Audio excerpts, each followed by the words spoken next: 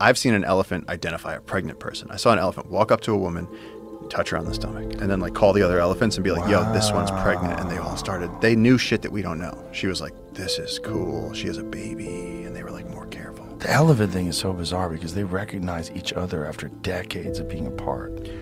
They're so smart that I think when I look at an elephant, I see a non-human being.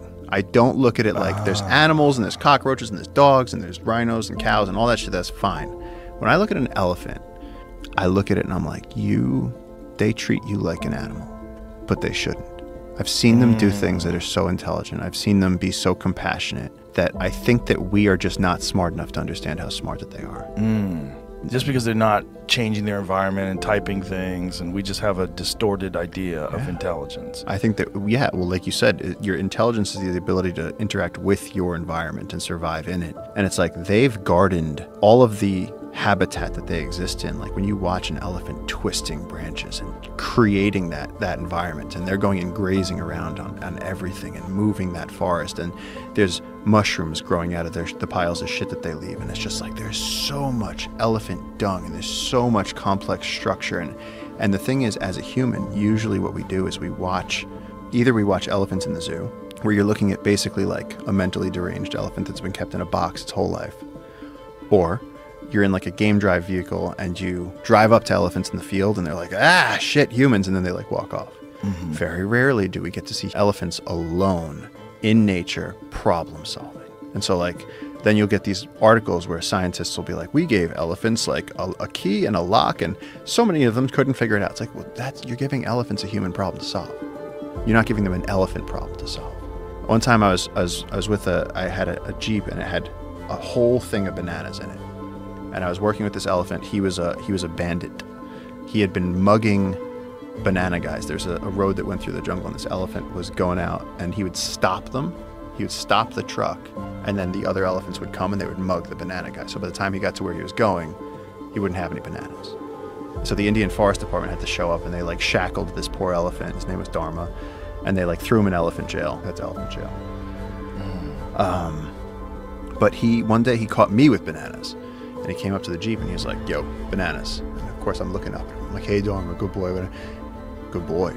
Like pushed me to the side. He was like, you don't call me good boy. But yeah, he took the Jeep and he shouldered it, put it up on 2 wheels, made dead ass eye contact with me, and he was like, you getting rid of the bananas or not? Eventually I had to give him the bananas, or he was threatening me. He pushed it up just enough and stopped and looked at me. Wow. He was like, you want me to do this? Because it seems like you like it when it's this side up. I don't know, though. And I was like, it was actually terrifying in that moment, because I was like, I can't overpower you. I can't, like, threaten you with there's no way for me as a smart human to win this argument. And then he got his bananas. And then the next day when he did it, my friend Neeti had a hack for it. She was the one who was really in charge of this, but she would go and take a cup of water and throw it at his face. He would slap him in the, he'd be like, I hate that. And then he'd, like, get upset and walk away. But it's surprising, like Jane Goodall changed humanity, being like, she discovered that animals use tools. And it's like, you watch elephants, they use tools all day long. Like I've seen an elephant like rip off a stick and like use that to scratch. And they're like, oh, that's a good spot, yeah.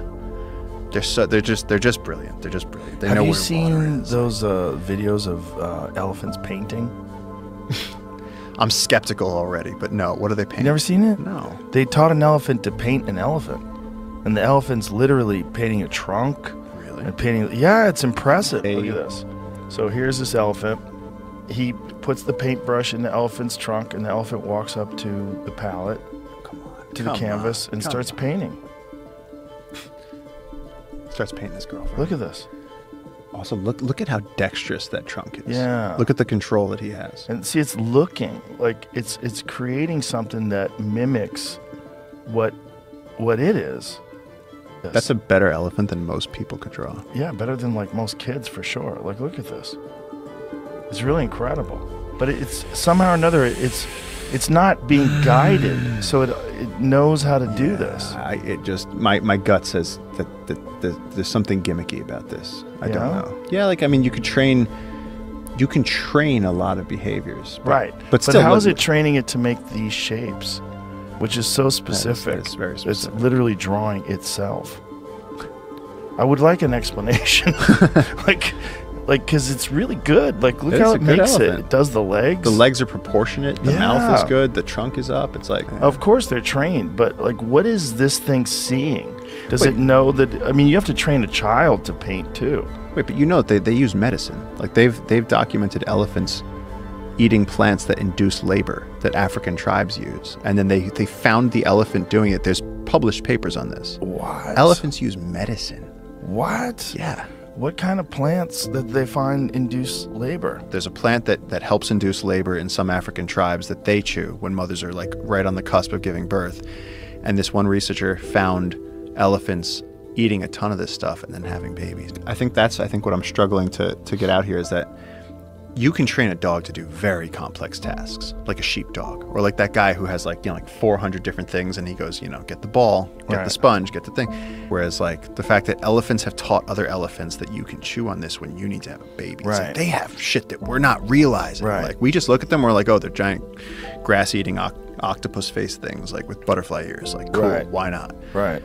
But it's like if we spend that time, or the fact that they do the low vibration communication where they can communicate through the earth, where they rumble and they can send like, there's water over here, come, and like we can't hear What are they doing when they're doing that? They're pounding on the ground? Like how are they? No, they're rumbling and they're sending through those. So they're an elephant's skeletal structure, like it's like the foot is up.